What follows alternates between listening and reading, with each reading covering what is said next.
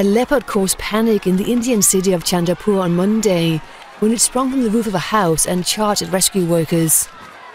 Most of the officials who have been given the job of trying to capture the animal escaped unharmed, with the exception of one guy whose bottom the big cat sank his teeth into.